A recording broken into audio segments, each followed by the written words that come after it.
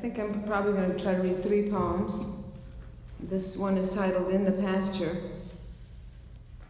I was thinking of a number of things when I wrote it, including the fate of Mandelstam, the sensation of oppression in general. Sometimes, I can't see any of you, so I'm talking to you very much in general. You probably all know someone who is being killed by life, but it's not yet fatal and doesn't even have a disease. This is an elegy to a person I love very much who's lacking the instruction manual.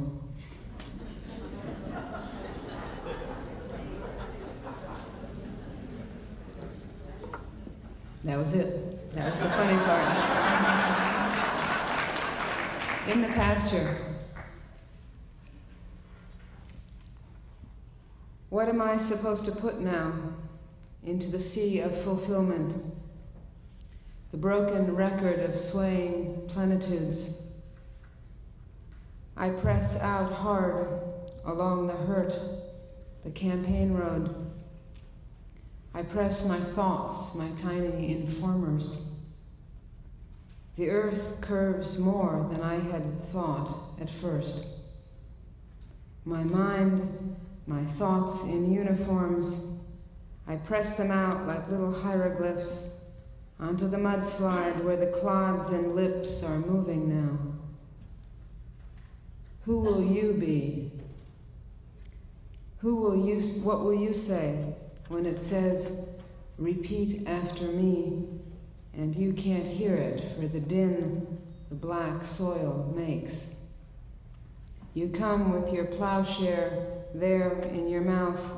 It is sharp, it works for free, which sharpens it. It cuts into any distance, freely thinking how good to die.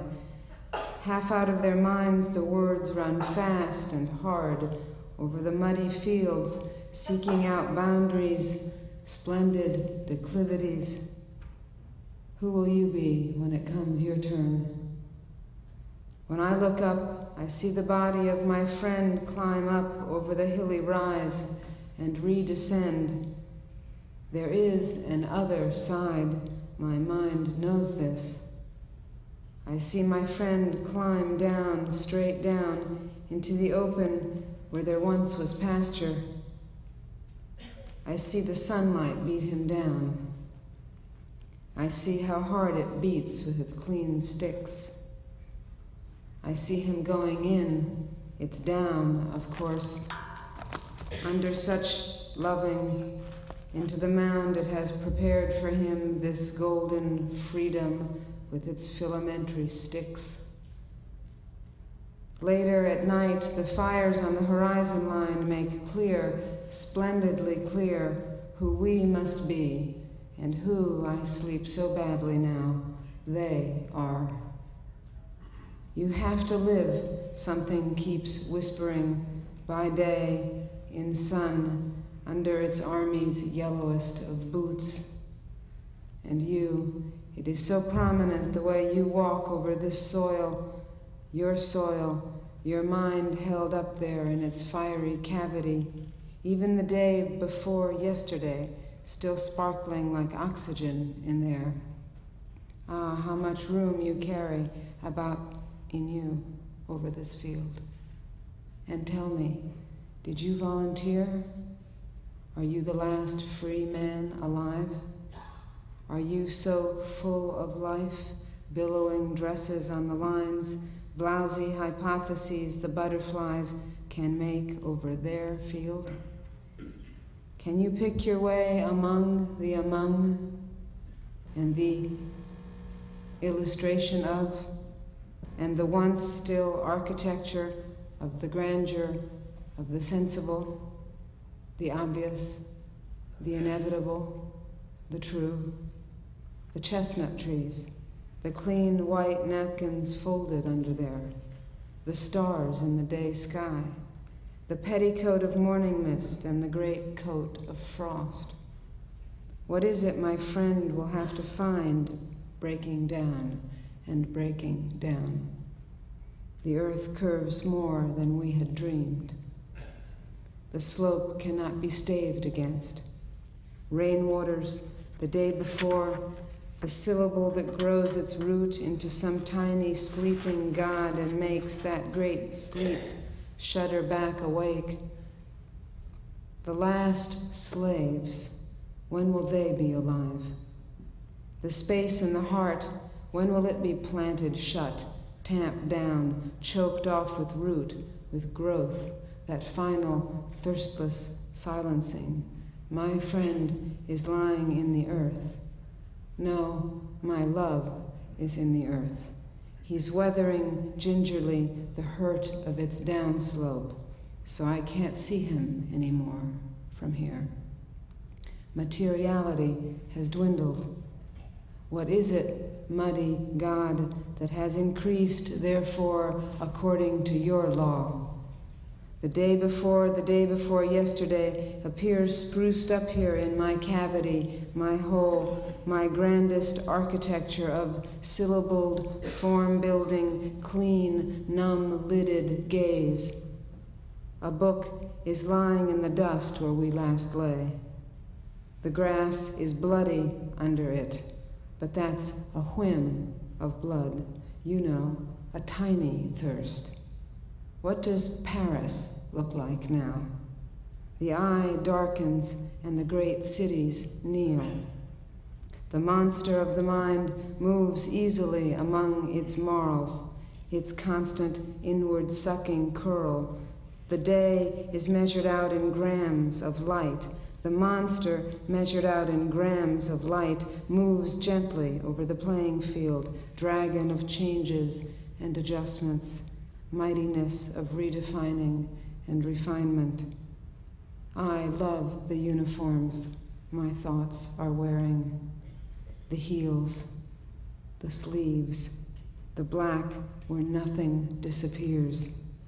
I love the stitching in, each breath, thread hard and tight into each breath, holding the great coat on, that we be better looking, elegant informers, so well dressed as to be almost transparent. Tender like the pasture, thick and clear like a hole that can be jumped into.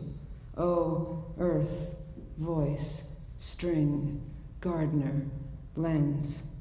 Hear the hard damp in these our syllables. We dare not pray. Hear us as cloth the needle. The low buzz of the trees in constant wind terrifies. The leader here has cheeks shaved clean and can't misfire because he is enslaved, and as God's son is not allowed to miss. Someone bites his cigarette. Someone bites hard and lets himself go, thinking how much he'd like to measure and to draw this hole he's forced into. How much he loves the soil they're shoving now, lovers of poems, of flowerings, of all misdelivered messages down his wide throat.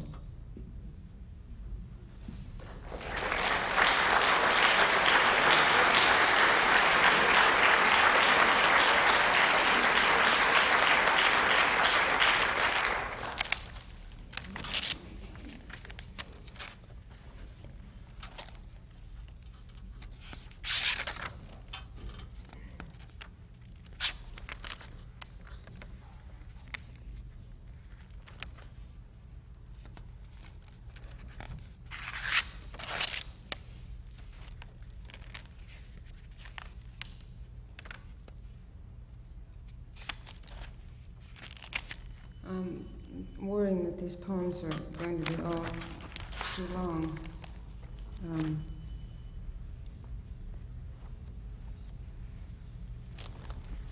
I'll just read this one other poem. In this new book, I have a number of guardian angels who speak. Don't worry, they're not New Age angels. And I think of them as kind of downsized creatures whose job has been downsized. Victims of downsizing. They still have all the power to witness and no power to intervene. I think I'll probably end on this poem unless I have time for one last short one. This one is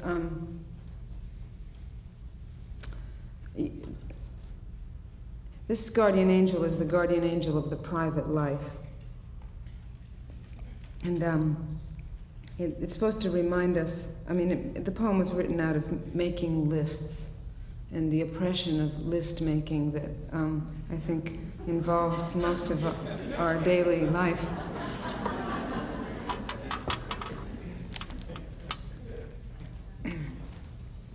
At the end, you have to imagine someone like Agamemnon or Ulysses setting out. If you were reading the whole book, Ulysses and Agamemnon and Achilles appear kind of in secret throughout it, especially Ulysses. But certainly men preparing to set out to engage in a very large enterprise like war. Could be Columbus. All this was written on the next day's list, on which the busyness unfurled its cursive roots, pale but effective, and the long stem of the necessary, the sum of events, built up its tiniest cathedral. Or is it the sum of what takes place?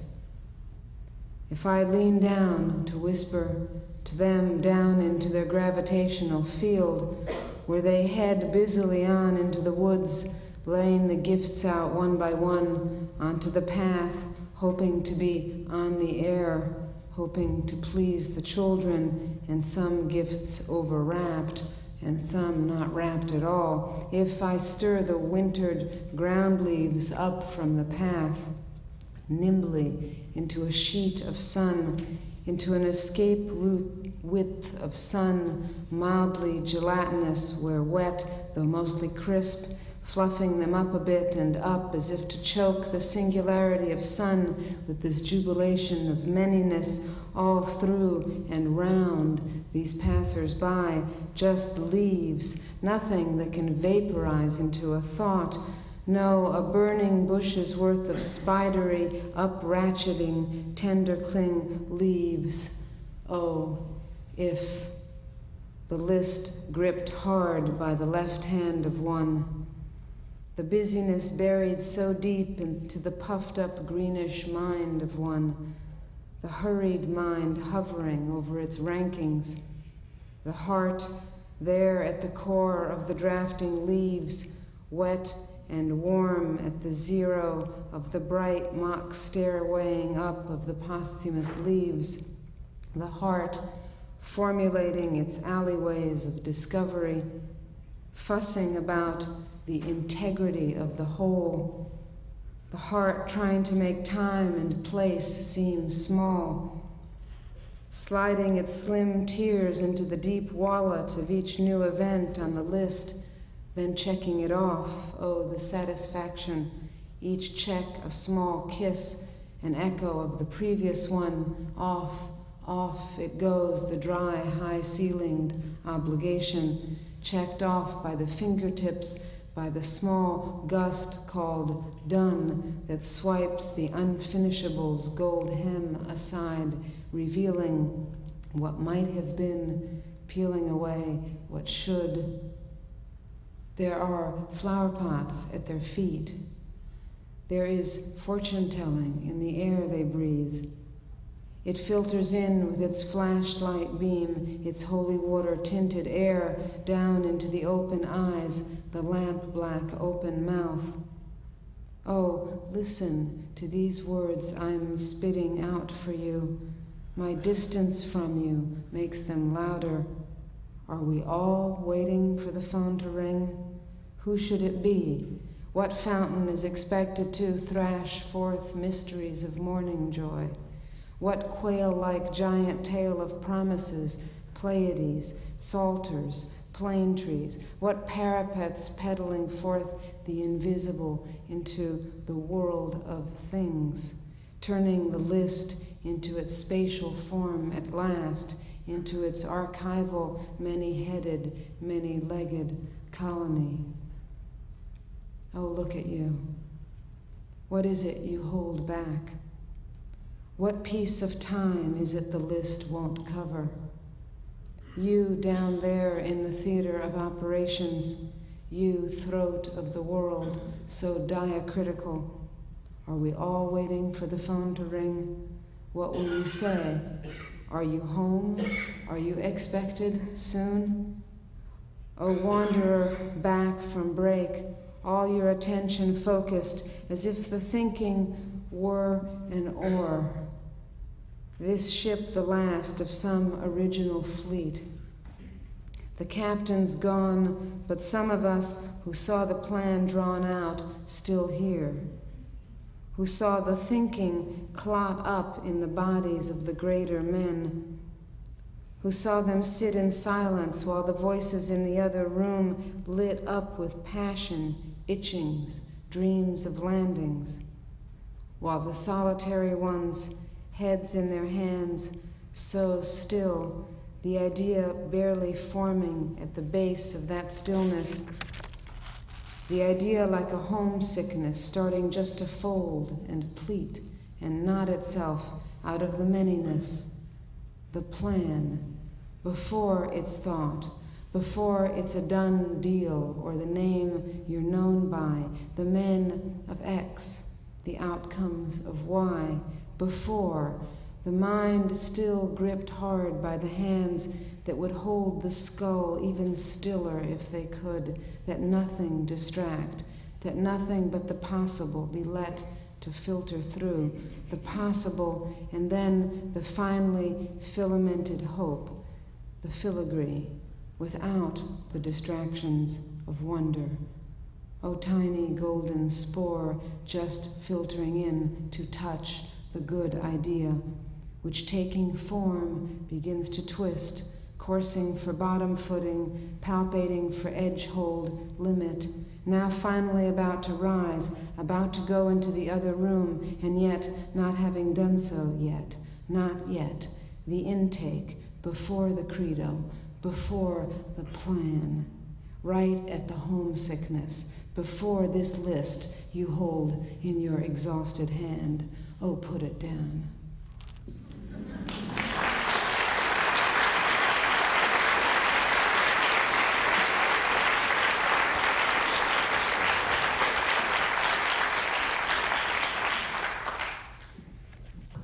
I'll end on a poem I wrote when I was a wee thing. About the same idea, really. A desire that animates us, that takes us very far in a good way and then too far.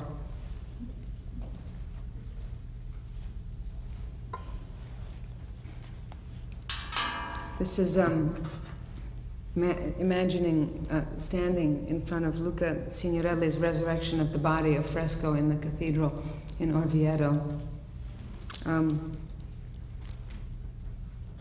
It's a resurrection of the body, so the bones are coming up through the soil and the souls are filtering back down, and they're merging at eye level, at soil level, and reforming bodies in order to be judged.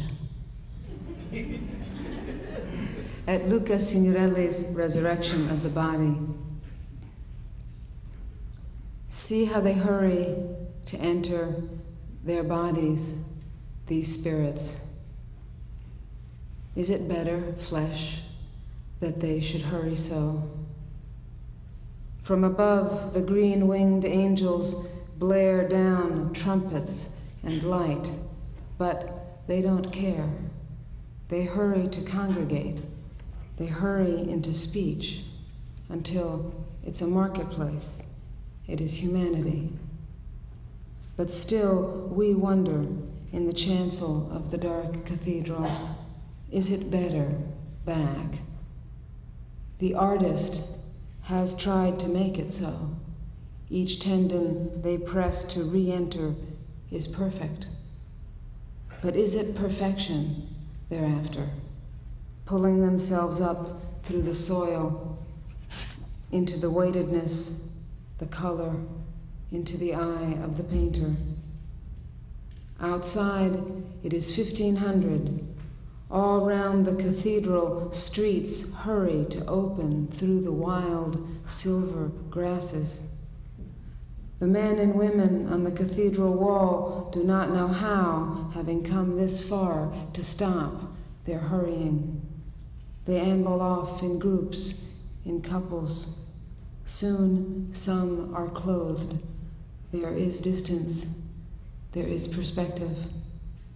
Standing below them in the church in Orvieto, how can we tell them to be stern and brazen and slow, that there is no entrance, only entering? They keep on arriving, wanting names, wanting happiness. In his studio, Luca Signorelli, in the name of God and science and the believable, broke into the body, studying arrival. But the wall of the flesh opens endlessly, its vanishing point so deep and receding, we have yet to find it, to have it stop us. So he cut deeper, graduating slowly from the symbolic to the beautiful. How far is true? When his one son died violently, he had the body brought to him and laid it on the drawing table and stood at a certain distance, awaiting the best possible light, the best depth of day. Then with beauty and care and technique and judgment, cut into shadow, cut into bone and sinew and every pocket in which the cold light pooled. It took him days, that deep caress, cutting, unfastening, until his mind could climb into the open flesh and mend itself.